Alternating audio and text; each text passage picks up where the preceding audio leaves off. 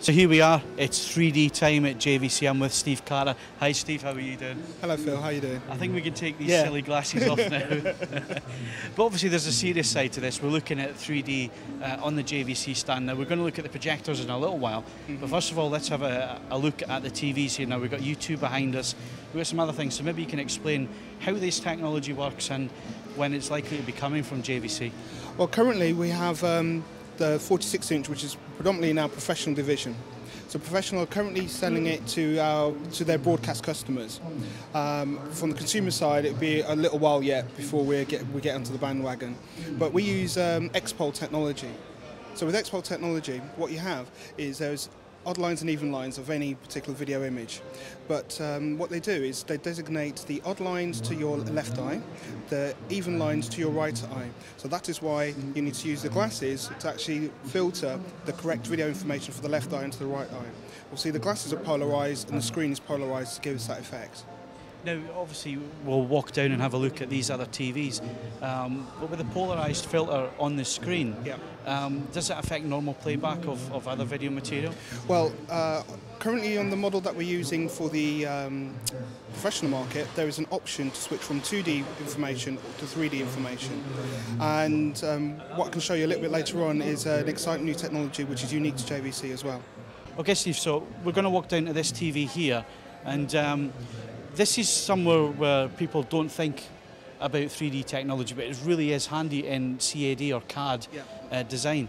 Yeah, so what we're showing here is an application for designers, whether it be or in medical applications. So it's basically from a PC use and then just using it through a monitor. Because obviously it'd be superb if it was in a larger image, like maybe projection, but you won't have the brightness for a 3D image. So using it within a monitor for CAD design, it's superb.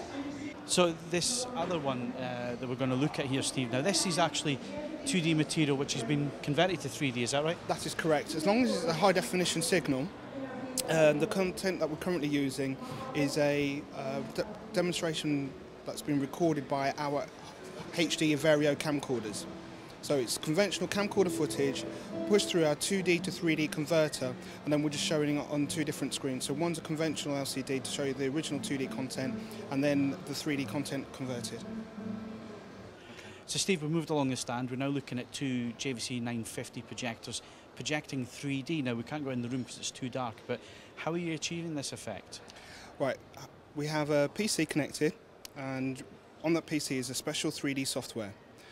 Driving that software allowing us to play back that software is a special player, which will create 3D. There's two outputs from the PC via HDMI straight into the two projectors.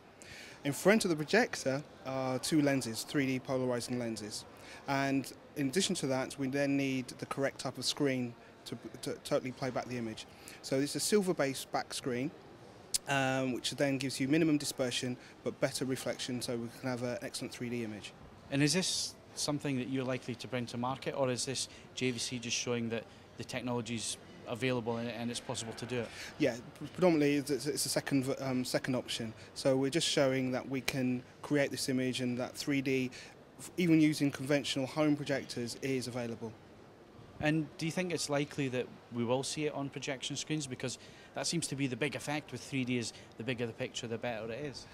All I can say is watch this space. I really couldn't comment on it. Don't know what will be the next step for us, I should say. So Steve, I want to thank you very much on behalf of the AV Forums members for giving us your time today and taking us through the JVC stand.